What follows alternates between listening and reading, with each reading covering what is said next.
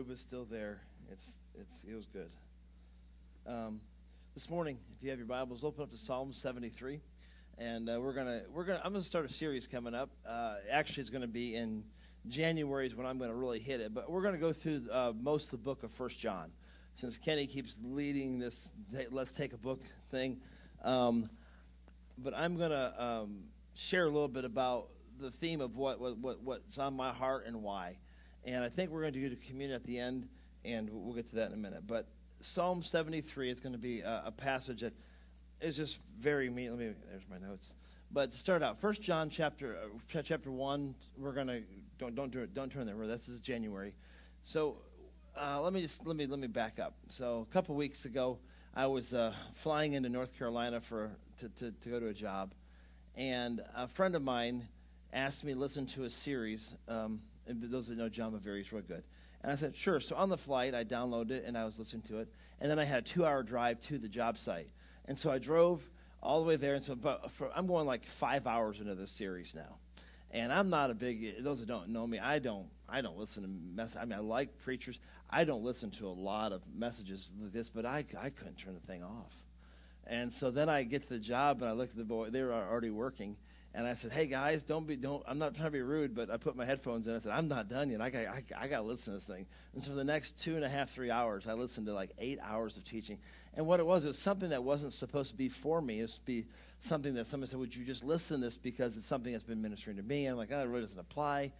But as I did it, I was driving from Charlotte over to wherever I was going. And the Lord just began to deal with me on some things and and showing me some things in my own life through a series that I would have never imagined. And so as I did that, this was probably 6 weeks ago or so, I told Kenny, I said, I really think the Lord's stirring something in me. I want to just do something on. But I wanted to wait. I wanted to continue to work it out. And so what it is in 1 John 2, it talks about how we have an advocate with a Father, and this whole series was about overcoming strongholds and stuff in your lives. And I just really believe as a church, when we start understanding, and this is where it ties into where last week we're just going to go into Psalm 73.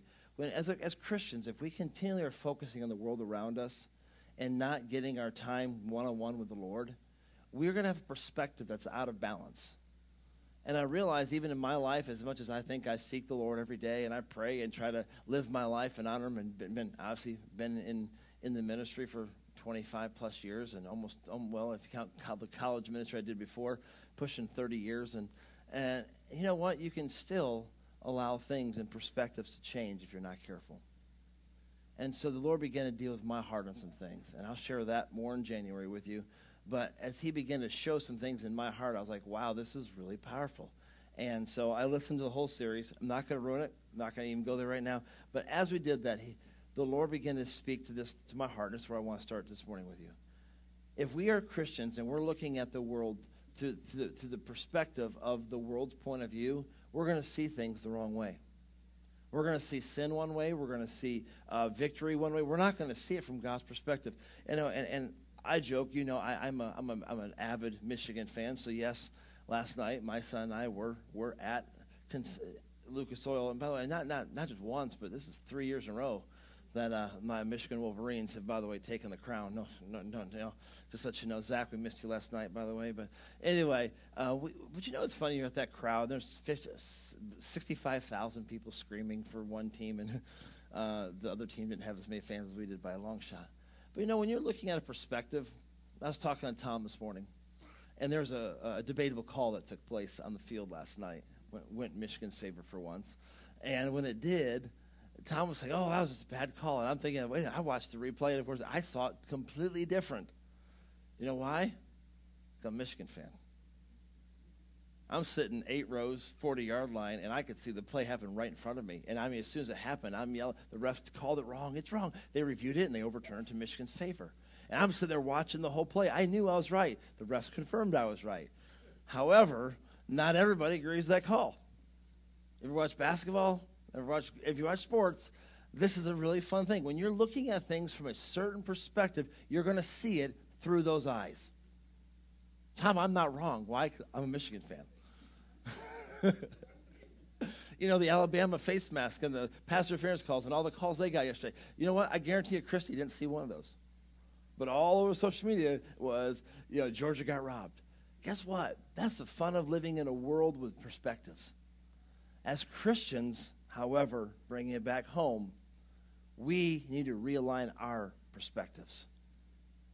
When we have a worldly point of view, looking at the world around us, we allow ourselves to get wrongly focused. So to start with that, let's go with, that's a pretty good enough intro. This is my water down here. Thank you.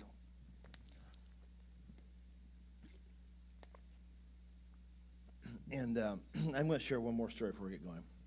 And so, even though my daughter's here, it's fine. So we were, as you know, we were on vacation for a couple weeks, and I bribed her boyfriend to go play golf with me one morning. So we get up at the crack of dawn, and Cade and I go, and boy, he whooped me too. By the way, Tom, it was bad. He whooped me. He made me look like I didn't know how to. No, he had the best round of his life, and I didn't. And so we get done. He's a good kid, right?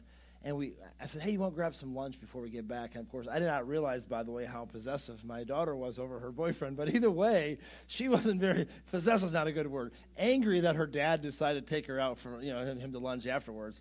So we stop on the way back from the golf course to a restaurant, and we're sitting there talking. And, he was asking me some questions, and it all went back to the Word. And, I don't know the young man very well. Obviously, my daughter does. But he says to me one day, because I just want to be able to – when people come to me, I want to be able to lead them to the Word. I want to lead them to a point where my answer isn't just my opinion, but my word, the Word of God. And I'm like, okay, not that he doesn't need brownie points. Trust me. You know what? When God brings people together, if it's meant to be, it doesn't. But and then we got talking about some of his friendships. And I brought it back to this where we're going today. And he said to me, I have some friends that call themselves Christians, but the way they live, just I don't even know if they are. But then I have Christians who are really Christian friends, but they're struggling with their lives. There's a difference between the two. And I began to share them the very thing that I just told you of the John Bevere series. And he got so moved by it, he asked me, could you forward me that? So I got on the app and I forwarded it on to him. And according to my daughter, he's already given that stuff off to his friends that were struggling. And it's really cool when you're sitting around people who have a perspective. Even though we had a great round of golf, everything should always come back to the Lord. Everything should always come back to the Word. And this young man was really more excited about, I'm doing wrong. I think he's very excited about beating me. He just had to show it a little bit less. But our next hour, was it about an hour, honey? Maybe a little bit more? Was it okay? All I know is that his phone was blowing up. Where are you at? Why are you not back here at the resort? I'm waiting for you. Either way. But it's really neat when you understand we have perspective difference. If Christ is the center of our focus, if Jesus is the one that we are living for, all these other things, yes, being on vacation is beautiful. And we had a great trip. We had some surprises. Some things that took place. What? It's public. I can announce. I'm allowed to now. I don't know. My son. But either way, while we were down in Aruba, we had a massive plan. Those that don't know, but my son asked his girlfriend to marry him. Her to marry him, and she said yes. By the way, but the greater surprise of that was we got a hold of her parents through Joshua and flew her parents down there. And after they got engaged at the chapel, her parents surprised her at dinner, and she walked in and saw her mom and dad in Aruba, and it was an awesome weekend. So then we had an amazing weekend with her parents. We rented an Airbnb up the coast, and had a wonderful, wonderful time just getting to know them a little bit and welcoming our families to be joined together, hopefully, in the next year. And they're at that same location. And so, we had a great trip. But it was really cool? Her dad and I think we talked more, in the pool, where we were, everything, we talked more about the Lord than, and it was awesome to know that, God brought my son and this his future wife together. And her dad loves the Lord. Her mom, they love the Lord. And some of our greatest fellowship is talking about, and as a matter of fact, I'm looking around making sure they weren't here, by the way, because they said, we're going to come and see your church. We want to, because they go to a big church, and they thought, we'd love to come down. But their daughter worked today, and I think Joshua slept in, right? But either way, we had a great trip. as much as we want to have those perspectives in our lives, God's doing some awesome things. And so that was just a fun announcement for you all to know. And it's also, I guess it is on social media, so I'm okay talking about it. I've gotten in a little bit of trouble the last couple of weeks, by the way, just getting excited for my kids. But all right, so Psalm 73, let's get going to the message this morning, and we're really going to get our focus. This is, to me, the epitome of where a lot of Christians live. And starting at verse 1, truly God is good to Israel, even to such as are of a clean heart. So we just acknowledge in verse 1 that God is good. He's good to them. He's good to everybody. God's good. But look at this, the psalmist says here in verse 2. But as for me, my feet were almost gone. My steps had nigh slipped. For I was envious of the foolish when I saw the prosperity of the wicked. For there are no bands around their death, and their strength is firm. They are not in trouble as other men, neither are they plagued like other men. Therefore pride compasses them about a chain. Violence covers them as a garment. Their eyes stand out with fatness, and they have more than their heart could wish for. They are corrupt and speak wickedly concerning oppression. They speak loftily. And they set their mouths against the heavens, and the tongue walketh through the earth. Therefore his people return hither, and the waters are full, a cup wrung out of them. And they say, how does God know? How is there knowledge in the Most High? Behold, they are the ungodly who prosper in the world, they increase in riches. Verily I have cleansed my heart in vain, I have washed my hands innocently. For all the day long I have been plagued and chastened every morning. If I say, I will speak this boldly, I should offend against the generation of thy children. Stop for a second. This to me is one of the most sad description of the way a lot of Christians live. Envious of the world, looking at what they're doing and saying, well, they're rich, they're healthy, they're this, and like, I'm trying to serve God, and I live my life the way I am. And when we are living in a perspective that we're seeing their prosperity, you know what the Bible says? Sin is good for a season. The Bible talks about the rain falls on the just and the unjust alike. That means that both the just and the unjust will prosper. It didn't say that, only God's people prosper.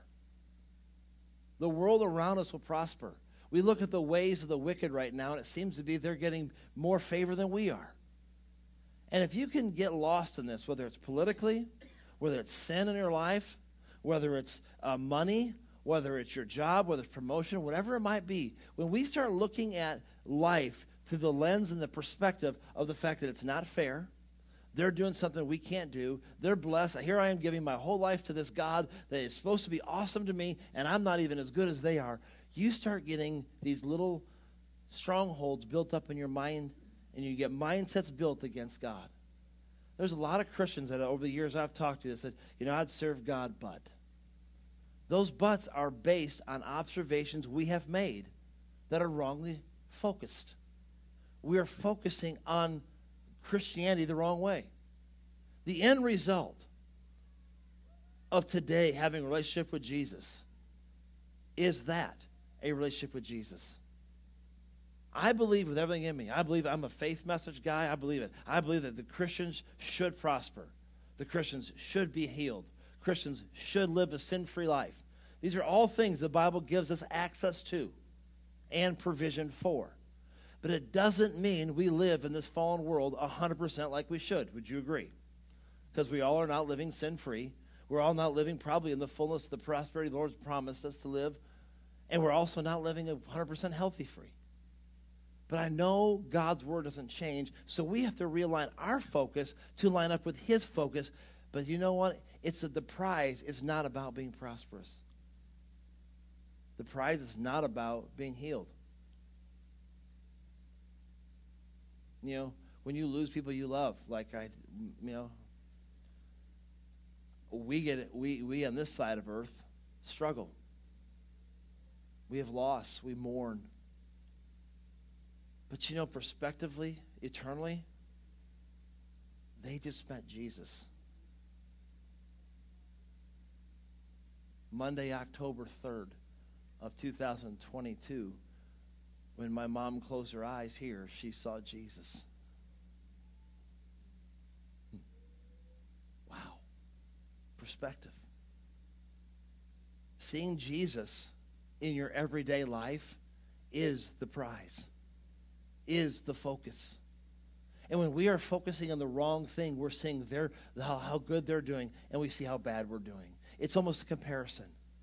And then we start living out of comparison rather than living in Jesus. When Matthew 6:33, everybody knows it. Seek ye first the kingdom of God and his righteousness, and all these things will be added to you. When you seek Jesus and you're seeking in his perspective in life, what decisions you make. When you make poor decisions, you get poor consequences. But when you're seeking Jesus, you don't make those decisions, and therefore your consequences are blessed. I truly believe, as Christians, one of the reasons why we're not walking in the fullness of the life that's been promised us is our perspective is we're making worldly decisions. We're making worldly perspective choices. And the consequences of those are not living in the blessing of the Lord. We get greedy. We get this, and then all of a sudden we get presumptuous. One of the worst things that happens as Christians, we start presuming and making assumptions about the way we think things should be, and yet we haven't truly consulted the Lord. And our perspective now is gone. We're comparing ourselves, the world's getting this and we're not. But then verse 16 might be, when I highlight verses in my Bible, this one's highlighted, it's starred, it's got writing on both sides, and it's underlined.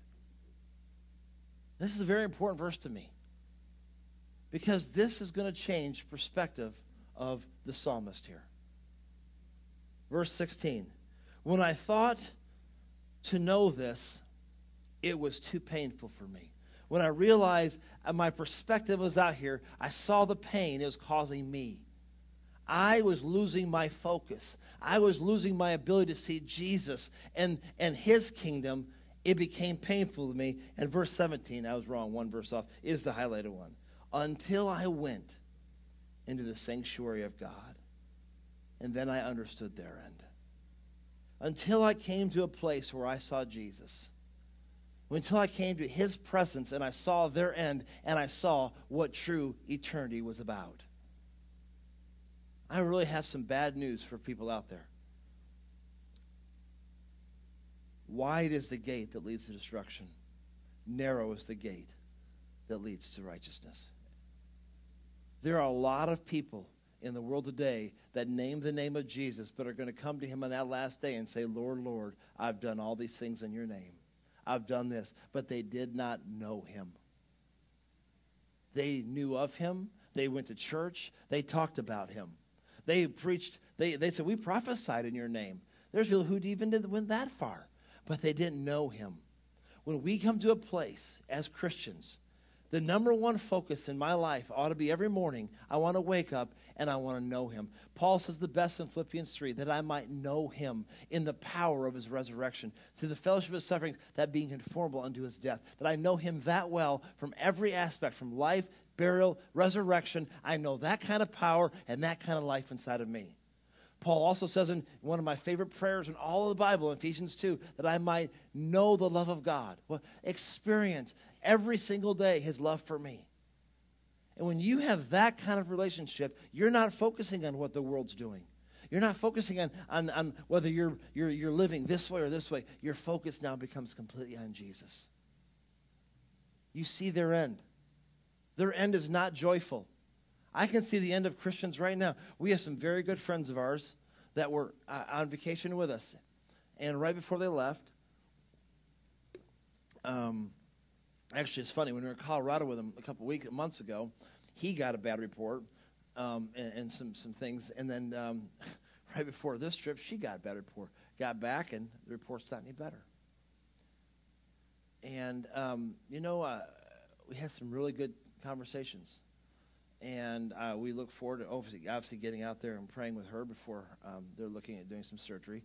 But when you see sickness, it's real. Sin is real.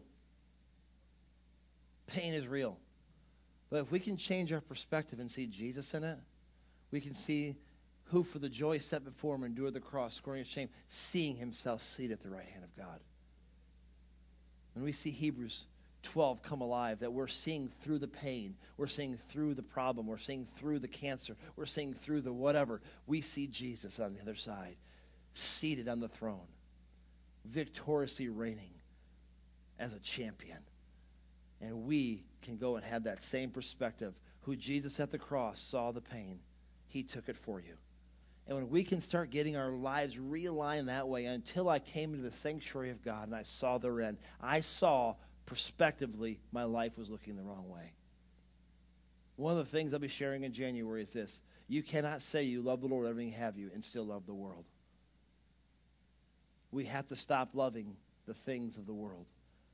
That even means the good in comparison to loving Jesus. I believe this: if you can take the blessing of the Lord and make it an idol. You can prove it with your children, by the way. Anybody have kids? Yeah, they can be idols. When they become more of a focus and more of a priority than even the things of God, they're an idol in your life. Blessing and prosperity of the Lord can be an idol. Your job can be an idol. Church can be an idol. Anything that we do that puts perspective above God is idolatry. And that's why even in 1 John it deals with it very directly. Idolatry will rob you of relationship with Jesus. Let's keep reading. So as he has this encounter with the Lord, and it changes his perspective, this is what happens in verse 18. Surely thou didst set them in slippery places. Thou canst them down to destruction. How are they brought into desolation? As a moment, they are utterly consumed with terror. As a dream, when one awakes, so, O Lord, when thou awakest, thou shalt despise their image. First step, he starts seeing their issues. As he sought the Lord, he began to see the truth about their lives. Some of the richest people in the world, some of the most miserable people in the world. Some of the healthiest people in the world probably are not as healthy as you think. When we start seeing from God's perspective, he starts saying, wait a minute here. That my presumptions, because I'm looking at it from the wrong point of view, is probably wrong. And then it goes on to say in verse 21, thus my heart was grieved, and I was poked in my reins. So foolish was I, ignorant as a beast before thee. Nevertheless, I am continually with you. You hold me in my right hand. Thou shalt guide me with your counsel, and afterward you shall receive me. It's phenomenal. This is one of my favorite parts of the scripture.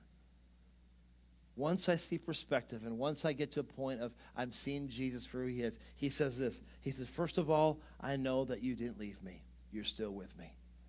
One of the greatest joys I can give you going into the series I'll be doing in January was this. When we get our perspective right, and we start loving him and hating the things that he hates and loving the things that he loves, you will know that God is with you no matter what. Even in sin, he still loves you. Even in strongholds, he still loves you. He's not going to stop loving you. He still wants to be with you. He is jealous over your time.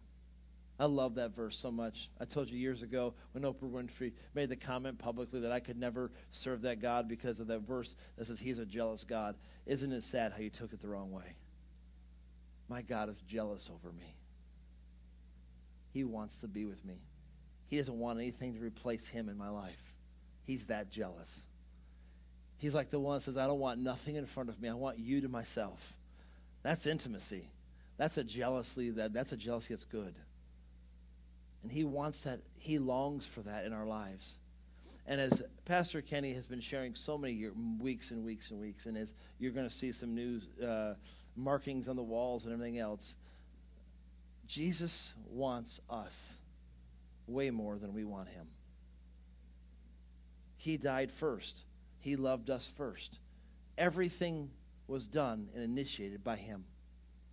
Salvation is a response to what he did. Yes, it's free will. We still have to choose. But it was initiated by God. It was his love that drew him to that cross for us. And our life today needs to start reflecting that when we come into the sanctuary of the Lord and we see the way they are we seeing ourselves the way we are? He loves me. He's going to be with me. And then he says, as he's with me, he's going to hold me. I don't know, that's pretty awesome. Some of you that are struggling in the room, Obviously, we're standing with David and his family, and we're doing some other things, and there's so many things going on.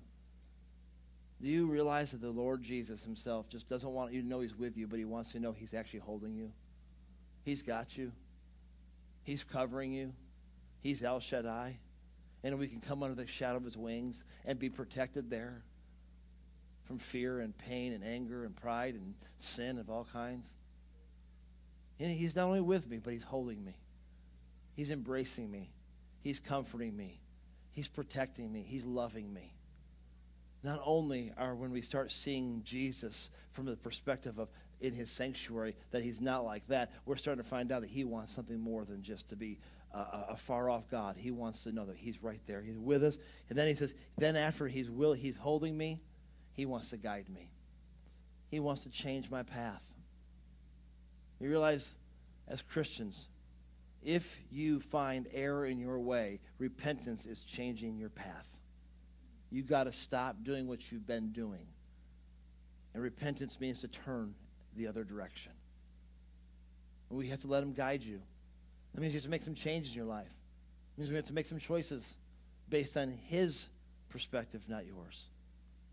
And then it says this, after that, then I see him. He guides me, and then he receives me into his own one day. One day we get to be with him. That's the perspective. So what happens with the psalmist here, he cries out when we start seeing things from the wrong perspective. We get in the presence of the Lord. He changes my perspective. And I love this because John Bevere also wrote the book, and I think it's probably a teaching series too. Start seeing things from an eternal perspective. When you start seeing things from an eternal perspective, you start realizing that the things that we're going through every single day is temporal. Even though I was pretty excited last night to walk down the streets of Indianapolis, the University of Michigan, the win last night is temporal. Now, according to Christie, if they play Alabama, it's going to be done anyways, right? I mean, we're done. But either way, I look at life and I have fun with it. I have fun watching sports. I have fun going to different events. We have fun doing a lot of things, but those are temporal. And if we get our focus too much on stuff like that, as much as I do, I love college football. I love a lot of things. We enjoy our vacations. But if you focus on all the pleasure in life being temporal, you're missing the eternal joy of knowing Jesus. You're missing, one of the things I do love is that one of the greatest players on the Michigan team is an amazing Christian young man. And every time he was interviewed last year, he used to play offense, and he switched to defense. He's become the leader of the defense, and he's an outspoken Christian. And last night, he won the MVP for the defense. And when he did, the first thing he said, he goes, this is a team win, but before I do that, I want to tell you all glory of everything I've done on this field goes to Jesus Christ, my Lord and Savior. You know what? And 65,000 people erupt, and little do they know they're erupting over something they probably did. It's just a click to them. But I know that young man because I've heard him talk many times, that it is real to him. Those type of testimonies, I have no idea what it's going to be. But to me, he had an eternal perspective. Yes, they just won the Big Ten. Yes, they won the big game of the year. Guess what? It's still about Jesus. You can have fun with things in the world, but make sure Jesus is the center of it all. Jesus has to be eternally the perspective of what we're going to. Secondly, let's keep reading. We're not done yet. Nevertheless, in verse 25, ready? We got this is the ending now. Whom have I in heaven but you? There's no one on earth that I desire besides you. My flesh and my heart will fail. But God, I'm going to change a little bit. God, you are the strength of my heart and the portion forever. For lo, they are far from thee that shall perish, and thou hast destroyed all them that go whoring from thee. But it's good for me to draw near to God. I have put my trust in the Lord God, and that I might declare his works. This morning, as the ushers are getting ready for communion, I would like to take communion this morning and see something I'm going to share from applying to this. I want to look at the bread and the juice from a new perspective today. I want a new perspective over my relationship with the Lord in many ways. I don't want to see old things in just the way it used to be. I want to see Jesus in everything we're doing. And as you see the bread, you see the juice, what do you see in that? You see the body and the blood of Jesus. It's pretty awesome. This isn't just a meal we take. This isn't just, eating a cracker and you can come on up. Thanks, guys. This isn't just eating a cracker and drinking some grape juice. We're not using real wine yet. No, we're not using real wine. Okay, good. Just making sure. But, is it the Catholic Church? Thank you. I'll grab one of these. The Catholic Church, does the real wine. I think it's pretty good. So, actually, I hate the stuff they use. Have you ever been to a church where you get there, you get real? It's like, it tastes like kerosene. But anyway, so back to this. As you're taking the bread and the juice this morning, I want you to, like the psalmist here, I want you to take a look at your life. And we're going into the Christmas season, which is pretty awesome. It's all about Jesus, the birth of this baby, who came to this earth knowing he had one goal, to seek and save us that were lost. But after he found us, and after we received, well, he really didn't have to find us, right? He knew we were the whole time. But after he sought us out, and we said yes, and we received this wonderful gift of salvation, do you know that was just the beginning? Kind of like when you're married, the adventure begins. It's knowing each other through the good and the bad. It's knowing him. And the problem is, all the bad doesn't come from him. That's normally on our side. It's normally our choices that cause the bad. But today, as we see this bread, I want to see a perspective difference for us. As we look at this cracker, it represents the body of Christ. What is the body of Christ? It was that which was beaten, broken, and bruised. Isaiah 53 says they couldn't even recognize him. He was so badly beaten. Why would a man endure such stuff? Why?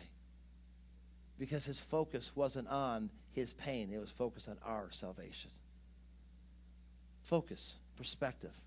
Jesus knew going into the cross that his perspective was eternal.